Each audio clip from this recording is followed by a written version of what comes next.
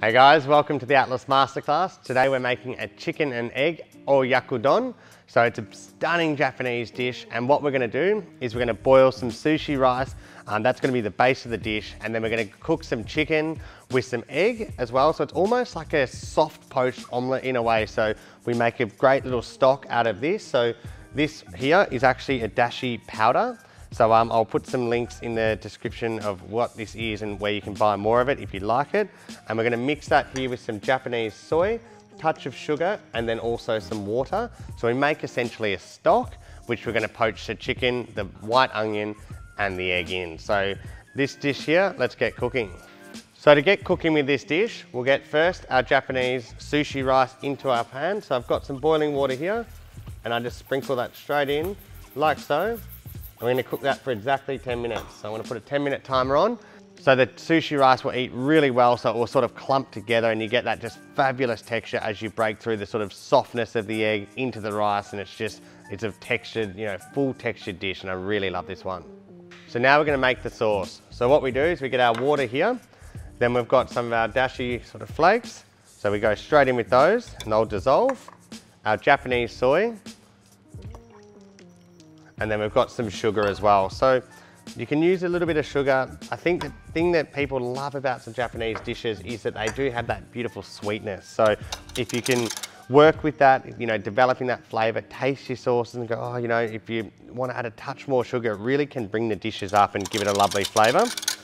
And we just literally give that a whisk like so, and we're gonna go straight in our pan.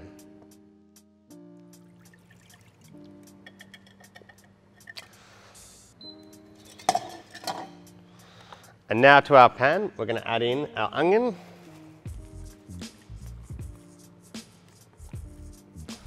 Then we're going to add in our chicken.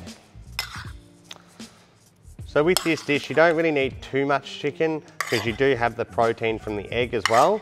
So with this, just feel free to sort of, add it in. Because once you add that egg in, you get this stunning omelette. You'll see exactly what I mean. It really comes together nicely, this dish. The one trick with this is to get it all cooked together really nicely, and then we're going to separate it, and you'll finish each omelette separately, so you really can get that sort of, you essentially want to make it and slide it over the rice. So now it's come to the boil, so I'm just going to turn it down. And to me, Japanese food's all about cleanliness and clean flavors. So what we're going to do now is, before we keep simmering it, we just want to skim the top of the stock to take some of this scum off. And whenever you're making a stock, you'll always find that you get these sort of floaties to the top, and you just want to skim them off as you go. And it just helps just to create like a really pure flavor with what you're cooking. So take your time. You can use a spoon or a ladle is even better. And you just want to sort of keeping everything to the side, and just any of those sort of fats and stuff. You might have noticed we didn't add any fat to this, so you'll just get the oil or any fats from the chicken coming to the top. Now I can see it's a nice clear liquid, and we're back on to simmer for 5 more minutes before we add the Chinese broccoli. So now we add the Chinese broccoli to the pan, and we're going to cook that for about 1 to 2 minutes, just making sure the stem is cooked through. And then I'm going to also scramble some eggs, getting these ready to poach.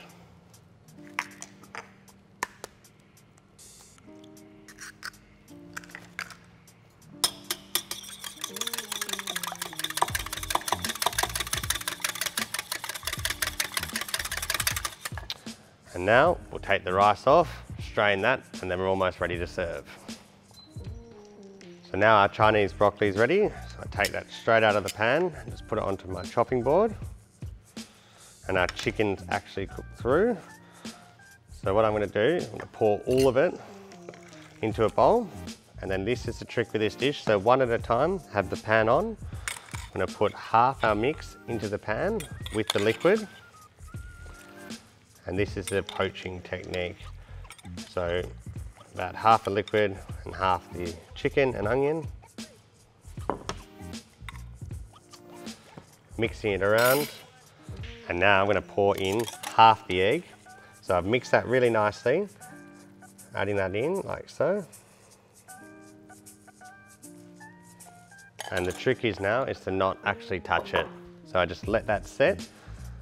You'll see it will firm up really nicely, poaching that egg, and then I'm going to slide it straight on top of my rice. So in the meantime, I get my sushi rice into my bowl just so I can make it look really nice. Use it as a mold. So this dish as well, you know, it's all about the sauce, cooking the egg nice and gently. Add that in like so. And then our oyakodon is almost ready. So just moving it around. And you'll see it's really starting to firm up. You'll be able to see the sauce all come together. It will slide really nicely out of the pan, straight onto the rice. Then we're gonna have our togarashi, our Chinese broccoli, and our spring onion to finish. So now our oyakadon is ready. So I've got my rice. I just wanna slide it out of the pan, straight on top of the rice like so. Just looks really, really tasty. Like that. Nice piece of Chinese broccoli. Let's finish with some spring onion across the top. And then I've got my little Japanese spice mix here. Just that there, some really fun flavors. Something quite different as well with Japanese dish with the Japanese soy in there. You've got all the spice mix on top, the rice of course. So once you eat that, it's a full meal with the chicken, the egg, and of course the Chinese broccoli.